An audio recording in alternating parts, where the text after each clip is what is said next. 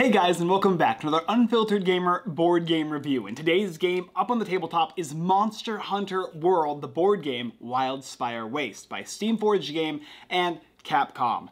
This is a 1 to 4 player board game that involves players playing as monster hunters and competing with each other, I should say, to basically defeat monsters. In this base game, it's going to come with 4 unique monster miniatures and a wide variety of monsters that coincide with these specific ones here. And you are going to be placing your characters on a board along with a monster, and it's an arena fighting game. You're going to be moving your characters around, utilizing your stamina cards to defeat the monster. And the monster at the same time is going to try and defeat you. All while you'll have this time deck, which if it empties, the game will end and you will run out of time in order to defeat the monster. Beat the monster before the time runs out or before too many characters get downed, and you will win the game. Will you defeat the monster in Monster Hunter Worlds and progress to the next monster in this campaign/scenario style game? Let's talk about how to set the game up, a basic idea of how to play, and of course, my review. To set up the game Monster Hunter Worlds, the first thing you do is have each player select a champion they'd like to fight with. Like for instance, here I have the Insect Glaive, and this is the character I will be setting up, and each other player will select one of theirs, and you'll choose a monster. And in this case, we're doing the Barroth. This is the first monster that you can fight. However, after you fight this monster, you can choose to fight it multiple times or move on to the next one. And each monster gets more progressively difficult with each time that you fight it, as with each new monster that you come across in the game. But you'll play the basic introductory quest first, and this will be the monster you'll be choosing to fight. Each character is also going to be getting a certain number of cards. The booklet describes each card in number based on the number on the bottom right-hand corner of the card, as well as each of the decks you'll be utilizing.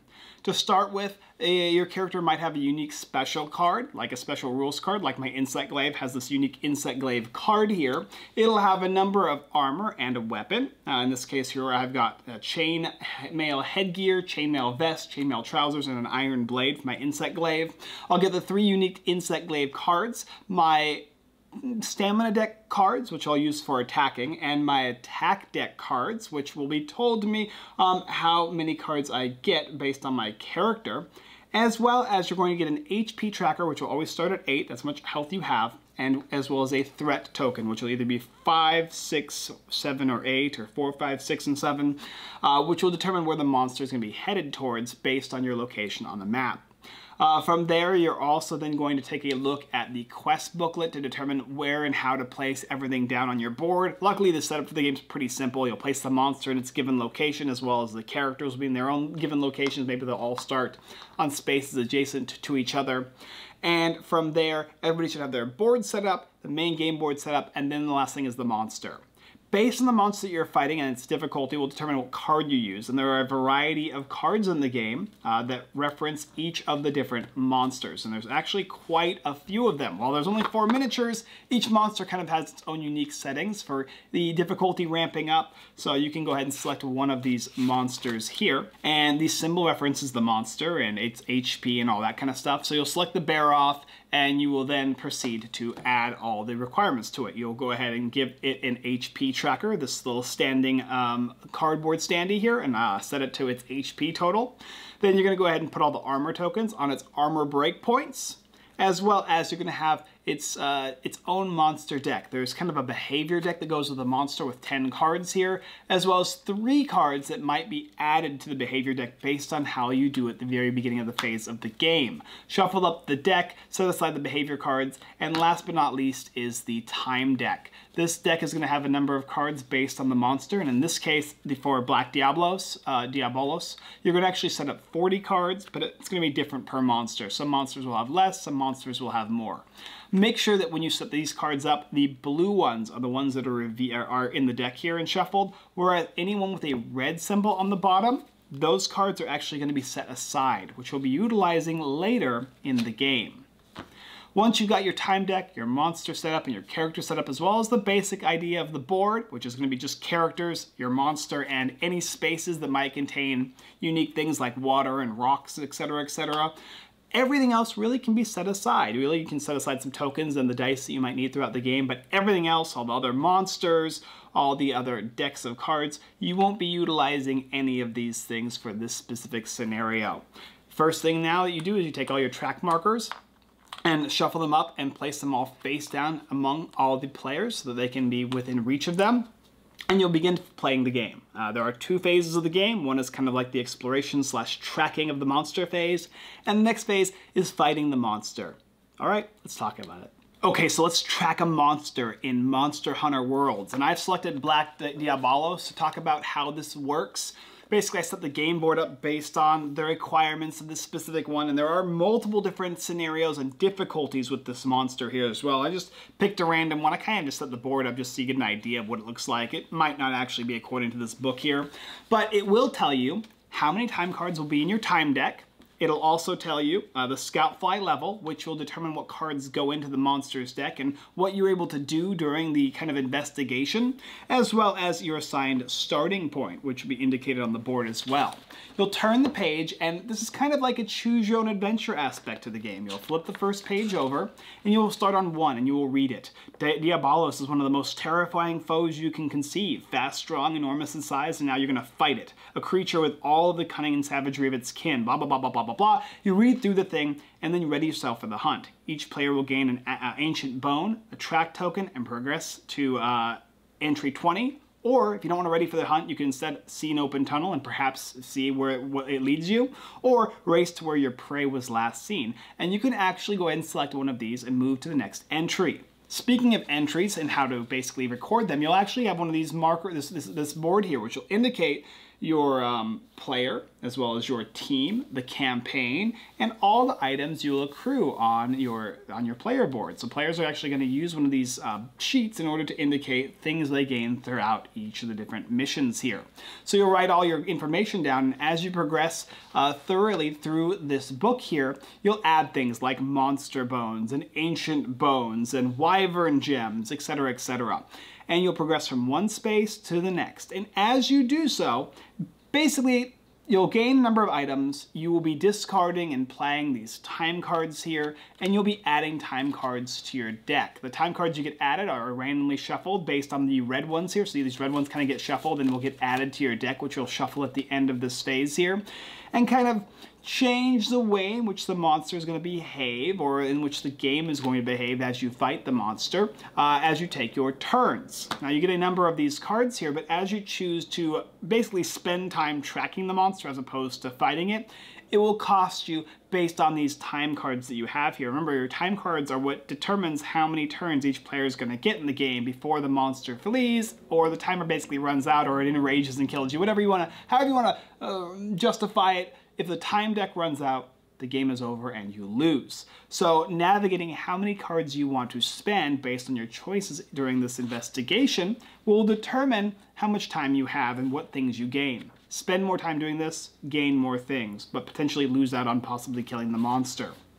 And once you finish the campaign and explored all the different scenarios and options, you're going to go ahead and check the back, which will tell you if you finish the adventure with equal to or fewer track symbols, then you'll add this to the deck, the monster behavior deck. If not, if it's in the middle, you'll add this one, and you'll add this one, etc., etc. And the scout fly level determines the number of tracks. So for instance, if I had to pull out 1, 2, 3, 4 tracks while going through this kind of choose your own adventure phase, I'll flip all these over at the end and I'll add the total up. And the total up here is 1, 2, 3, 4, and 5. Okay, 5, my assigned scout fly level is 2 to 5, which means that I am in the 2 to 5 level. I'm in the middle, which means I'll add the Horn Thrust behavior card to my behavior deck for the monster, and I'll shuffle the deck afterwards. Each of the monsters has 3 unique behavior cards that will make the monster fight and function differently during the battle phase.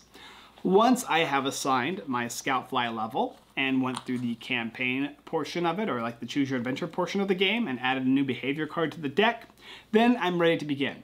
And what's likely to happen is these time cards are going to be discarded, as well as one might be flipped over, and it will allow you to draw 5 cards to your hand. So every player is going to start with 5 cards in their hand at the beginning of the next phase, which is the battle phase, which we'll go ahead and cover now.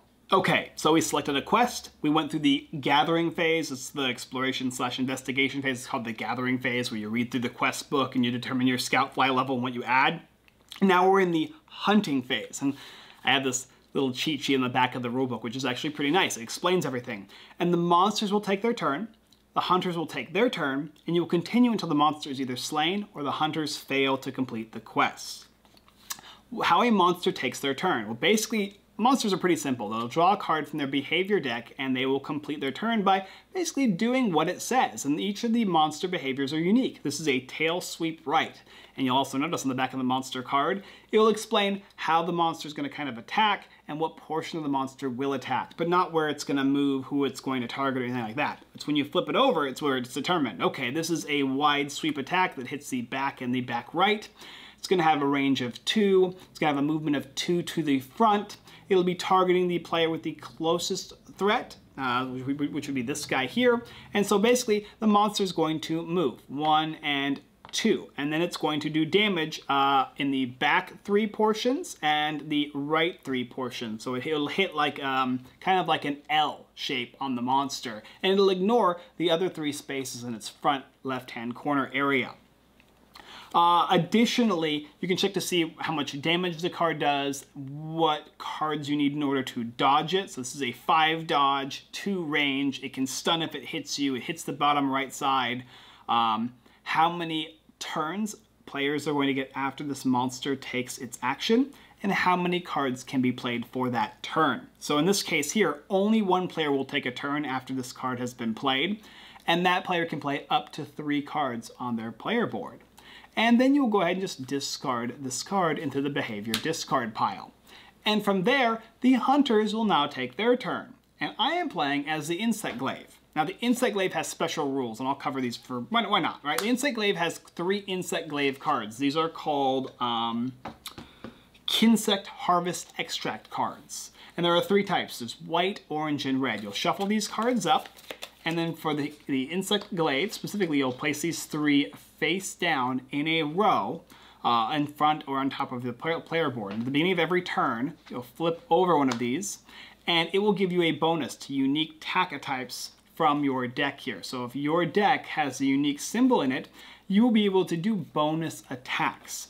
And at the beginning of your next turn, you flip over the next one. At the beginning of your next turn, you flip over that one. And when at the end of a turn, if all 3 are flipped face up, you'll take them, you'll shuffle them up, and then you will place them face down once again so that you're going to have new, your attack's going to be less powerful and you don't know which one's going to be being affected more until the next turn.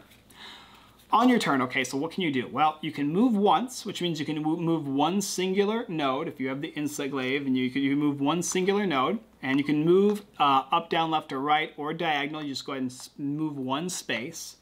And then from there, you can play cards.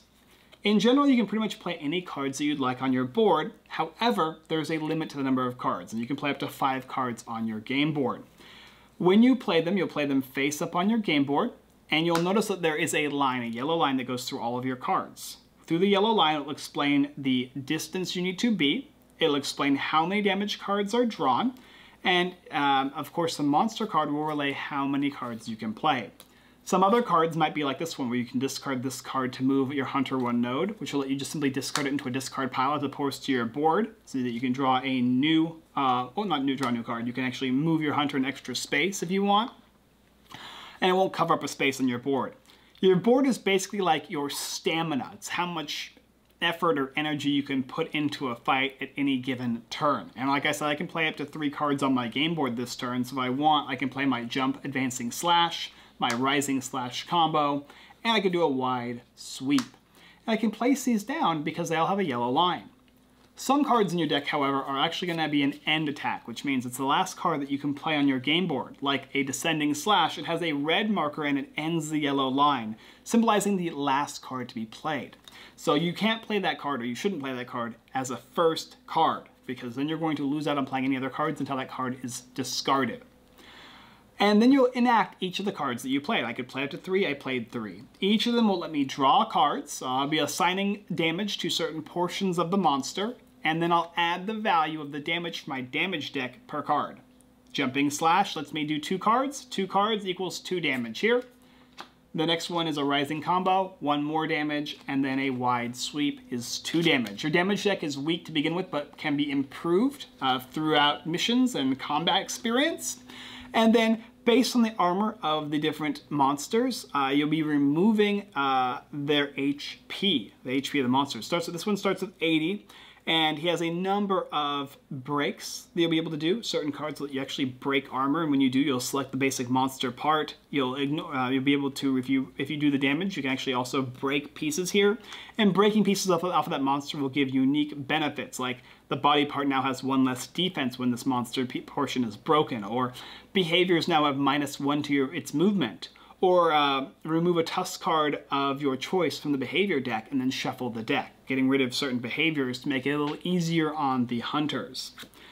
Once you've played any cards that you'd like up to the number you can play based on the behavior card, then you'll end your turn. And when you do that, you'll draw a time card. Now remember, after you go through the gathering phase, a number of these time cards will be discarded, will be basically removed, as well as a number of these red cards will be added to the deck. So there's going to be a limited number of these cards on players' turns to be able to basically draw at the end. You'll take this card, you will look at it, and you will read it. This card is going to tell you what the card says, like threat shift. Flip the hunter token face down, discard an attack card from your rightmost side of the game board. That's how you remove attack cards from your game board, thus allowing you to play more cards later, because if it's filled, you're basically unable to do anything. Discard a number of attack cards from your hand, and then draw up to 5. Additionally, there's also a unique effect. That's kind of like what almost always happens. All players pass their hunter token to the player to their left, thusly changing the threat. Thusly, the monster is going to be fighting the player. If there's a tie based on the monster and the player's positioning, it'll fight the person with the highest threat. And then also the facing of the hunter token is each player now has should match the facing of their previous token. So this in this case here, this card just says each player moves their threat, so the monster is now going to have another threat, new threat target, if and so they have the same spaces of movement to another player. So as an example, I'll just discard that card because that's what would actually happen. If these guys were all the way in the corner here and it was the closest player, these two are exactly the same spaces. 1, 2, 3, 1, 2, 3. And so because of that, the monster is going to select the player with the most threat. So if I have the 5 token, and this player here has the 7, the monster will enact its behavior to the player with the higher threat total. Once the time card has been played, discarded, and you basically reset your board to an extent, then the next monster behavior card is drawn. Tail sweep to the left as opposed to the right. In which case, it'll do its thing. It'll choose a player that is the closest. It'll move up to 2 spaces, 1 and 2. It'll always face that player. So the monsters are always going to turn and face the player it's choosing to fight. And then it's going to do its attack. It's going to do a sweep, right? And the sweep is going to hit this player over here. And it's going to attempt to do a number of damage. Can the player dodge? The dodge requirement is 5. If that was me, I'll check the cards in my hand. So if I have cards in my hand, I can actually discard cards in my hand with dodge on them. In this case here, there's a 2, a 1, and a 2. And the dodge for this monster is 5, so I can discard all 3 of these cards to ignore the damage. I'm able to basically jump away out of the attack. But it'll be 3 less cards out of my hand of 4 that I can now play on my next turn. However, if I didn't have the required dodge, I'll actually just take the damage. In this case here, it looks like it's going to be... this one here is like 9. It's really high. But basically you'll take the damage, minus any defense that you might have or any other abilities that you might have, and you'll subtract the damage from your 8 to whatever it is you're going to be. And then you're going to end the behavior. You'll check the monster. It says that 1 more player can take a turn and that that player will get 3 actions. And remember, whenever you've taken your turn, you are no longer going to be able to take the next turn. Each player has to be able to take a turn first. For each of the rounds before a new player can take a turn. But in this case, there's only 1, so you can actually just choose a player to go. And in which case, they would select to play their cards on their stamina board, take their actions, and try and fight the monster. And it's just going to rinse and repeat like that. Each monster presents its own unique challenges, its own unique special effects, like the Delving Wyvern. Whenever you determine Black Diablos' target for an attack, remove him from the board. Place him on the same node as its target without changing its face. Move any hunters on that node as if he had moved onto a space, because whenever a character moves onto a player, that player can basically jump out of the way. And then the result of the behavior is normal. So he actually kind of flies around the game board and pushes players off whenever doing their attacks with certain unique behaviors. And so each character functions differently, and each monster functions differently. There's a place on each of the monsters' boards for different effects and statuses they might get. Removing their armor from the monster's portions, you're basically like hacking off armor on the foot or on the back or on the tail, and thusly gaining benefits from that. And also whether or not the monster is immune to any effects. And you continue the game. You keep playing, going back and forth until one of two things happens. Either there are 3 players who are wiped out, that will end the game, or if the deck runs out, that will end the game and the players will lose. Or if you slay the monster. In this case, for Black Diablos, it would be 80 health. If you can remove 80 health from Black Diablos, you will win the game, and then you can progress again. And the game allows you to kind of continue the hunt. You can play against Black Diablos again, but when you do, you can actually select a harder difficulty, increasing the more challenging concepts of the monster. You may only fight a singular monster 3 times before you have to move on, and you can only ever do the introductory quest 1 time for each time you fight the monster.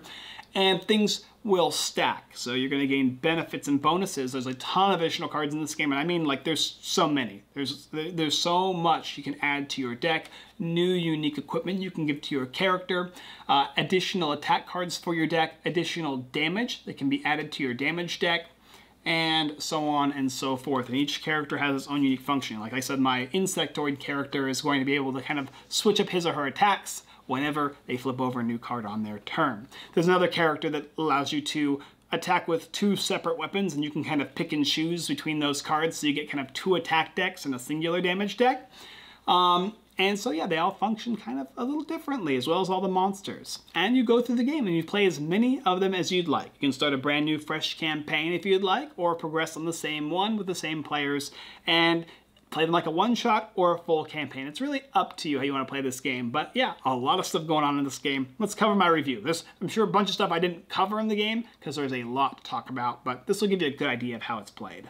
And that is Monster Hunter World Wildspire Waste, the board game. And there is a lot of combinations to this game, but in general, in practice, you're fighting against a monster. There are 4 different characters with unique subtypes and ways you can customize it. Like, for instance, my Insect Glaive actually has a bone rod and an iron blade. I started with the iron blade, and you can, as you progress through the campaign, increase it with better weapons, a steel blade to a chrome blade, or a bone rod to a flame caffer to a gnashing flame knaffer. Hopefully saying that right. But these will increase the value of your damage decks, moving from a 7-3, which is 7 1s and 2 3s, to 2 1s, 7 2s, and 3 3s, and it just progresses from there to make it so that you can actually fight some of these more hardened monsters. There are 4 unique monster figures. I showed you the biggest one here, Black Diabolos, because it's the coolest looking one, but there are unique like variations to the monsters as well as their behavior decks,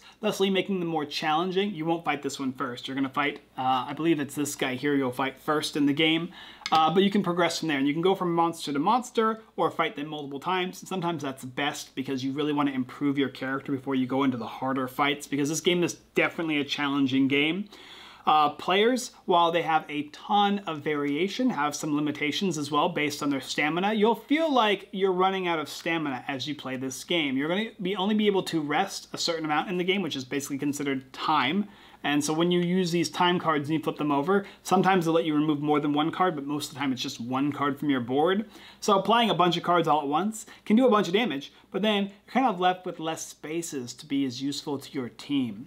Being able to move on the game board might feel like there's not a lot of movement, only 1 space, or if you want, instead of just doing your move and attack, you can actually do this kind of rest action where you can either move or sprint, shuffle your discard deck into your deck, redraw hand cards, kind of like resupply.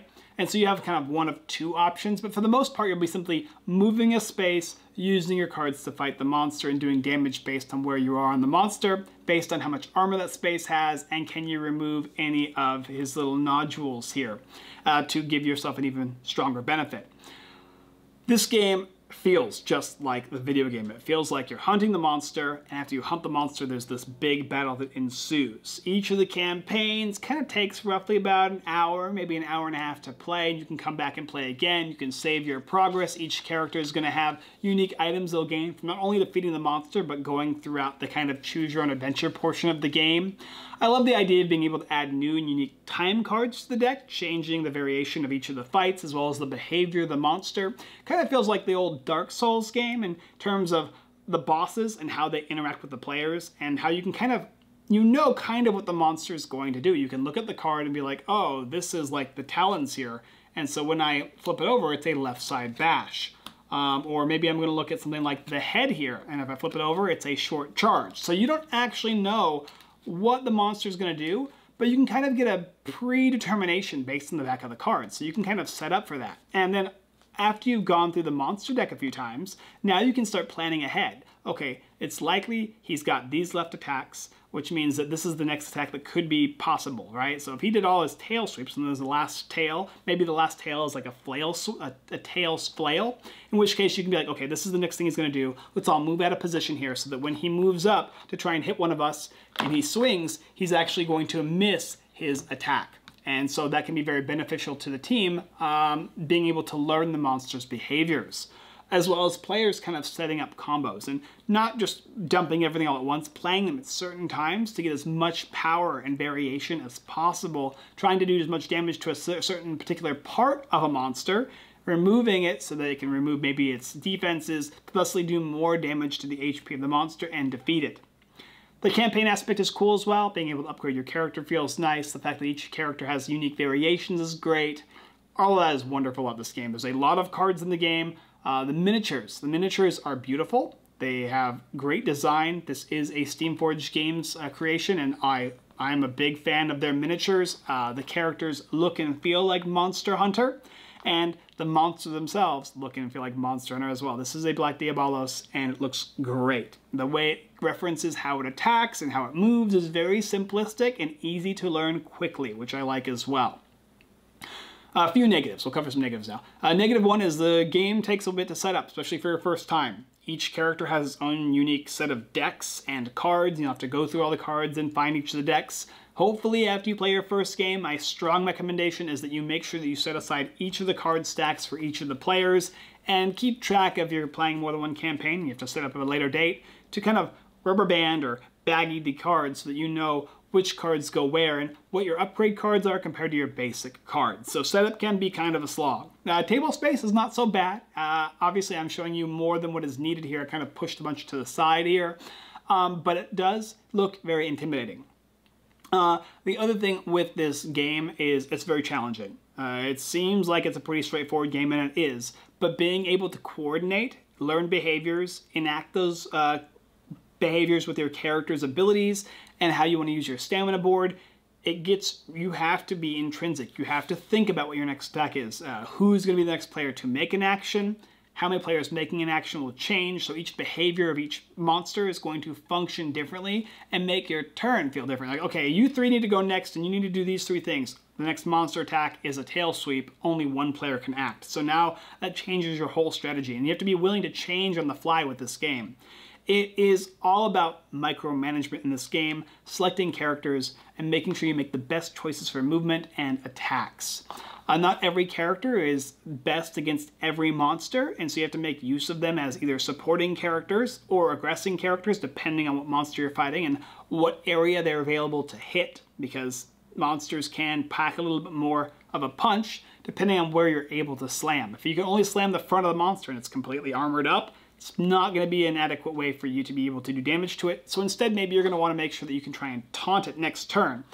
Or if somebody else is close to death, you want to try and drag that monster away. You'll notice that, oh, the next monster attack's probably going to be the farthest away character. I'm just going to run to the back here so that this monster will fly over here, thusly evading attack from my ranged characters and hitting me, or at least attempting to hit me. And so there's all that going into the game. It's got that campaign scenario and all that good stuff all rolled into one, but there is, a bit of complexity to the game. The last little thing I should say is the board's very minimalistic. I really kind of wish they added the rocks and the water and the trees to the game as opposed to these little pieces here. It does give you enough to understand what spaces are where, so that's fine, not a big, huge issue, but I would like to see a little bit more miniatures in the game. There are additional expansion packs that will add new monsters and I believe characters as well, so you can add those to the game, but maybe you can make your own unique kind of portions to the game board to make it look even nicer, since it is just basically a 6x6 grid. Overall, Monster Hunter Worlds is an excellent game.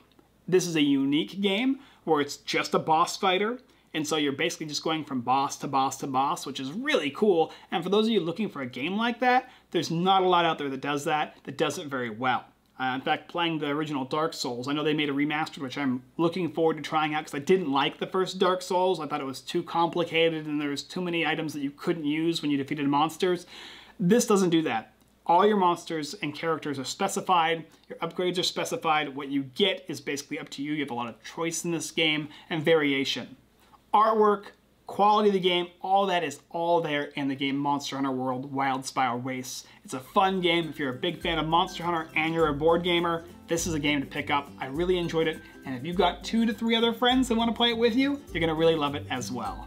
Thank you guys for watching the Unfiltered Gamer board game review for the game Monster Hunter World Wildspire Wastes. This is the core game, and there are additional content pieces if you would like to include them. You can also check out our videos here on YouTube. We make videos usually Monday through Thursday, Monday through Friday. We also do a live stream on Thursdays that is on Whatnot for 5:30 p.m. PST, and our live stream is at 6:30 p.m. PST on Sundays. Thank you so much. Subscribe to the channel if you would like to. You can see more videos just like this one here. Hit that bell notification button and let us know what you think about the game Monster Hunter World Wildspire Wastes. Alright guys, that's all I got for you this time. My voice is out. I look forward to battling more monsters with you in Monster Hunter next time.